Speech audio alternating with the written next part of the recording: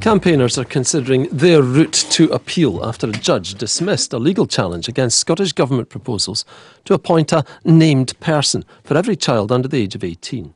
A coalition of charities and some parents, under the banner of No to Named Persons, had argued that the proposals breached human and constitutional rights and amounted to unjustifiable interference by the state. But the judge, Lord Pentland, disagreed. The proposals are due to come into force in 2016. They would see every child appointed a named person, like a teacher or health visitor, to ensure their welfare. Well, we're joined from Edinburgh by Scotland's Commissioner for Children and Young People, Baillie, and from Dundee by Lesley Scott, a representative from TYMES Trust Scotland, one of the charities who were seeking this judicial review of the policy. Morning to you both. Morning. Baillie, first of all, I take it you're in favour of the named person policy. Why? Yeah, I mean, I welcome the judgment because this is really about getting support to children and families at the right time to make sure that children are identified early enough to prevent crisis at a later stage. And it's important that it's universal because children who've got additional support needs, they're not always immediately obvious, and children's circumstances change throughout their life. So I welcome this, and actually I see it as a support to our children and families. There needs to be some consideration of the guidance that's offered that comes as a result of it. But this is very helpful that we can go ahead and have named persons for all children in Scotland. All right, sounds quite reasonable, Lesley Scott. Well, we're obviously very disappointed in Lord Pentland's judgment. However, we still think our case is strong and we are considering other options for appeal. We knew when we began the process that it could involve more than one court case, and what came out of yesterday was that the judge relies very heavily on the applicability of existing human rights and the data protection law, and this puts the Scottish Government on notice that the named person law does not give them free rein to ignore the rights of families, nor to ignore human rights and data protection. And we remain very concerned about the data protection aspect of the new law. We feel it is only a matter of time before data sharing provisions come into conflict with existing data protection laws if the named person proceeds as planned.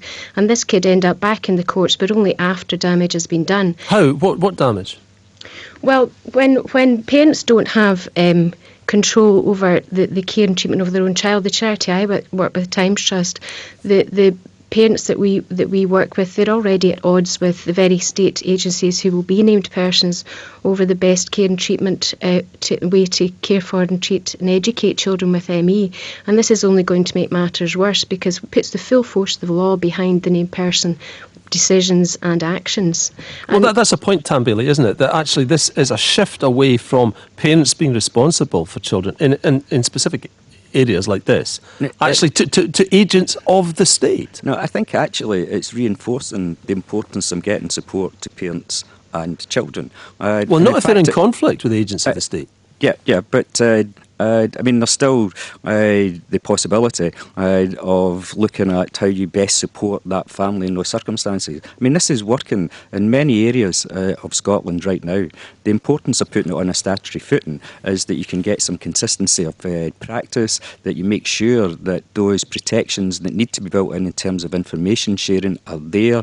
The guidance is yet to come out. I'm interested in that myself to make sure that it strikes the right balance in terms of proportionate sharing of information about listening to the views of the child and ensuring that the best interests of the child are always taken into account in whatever supports and engagement with agencies are there. Well, Lesley Scott, it does sound as if it's still a work in progress, that some of the guidelines and so forth still have to be worked out, and that therefore there is room actually for a bit of compromise on all of this.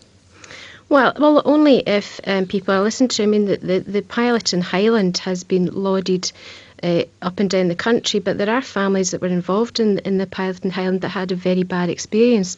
And one family who's on the No to Name Person website, they had to leave the region due to the ill treatment and negative attitudes they experienced. And other families in areas where the provision has been implemented on a non-statutory basis at the moment, they've also talked of problems, but people aren't getting to hear about these. And so many people, parents, teachers, grandparents, nursery workers, they still do not even know what this legislation is actually about, what the statutory duties are, or that the named person has been given legal responsibilities that rival those of the actual parents. Tam Baillie, that's Yes. a point, isn't it? There is a huge workload in here. I mean, not just for you, but for people like social workers and teachers. Yeah, absolutely. And one of my calls early on in the process was that there were sufficient resources to be able to make sure that the supports were there to families.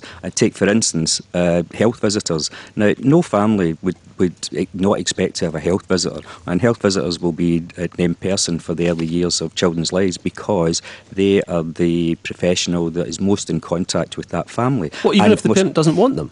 Well, people welcome health visitors. People expect health visitors to be involved in What happens if they support. don't want it?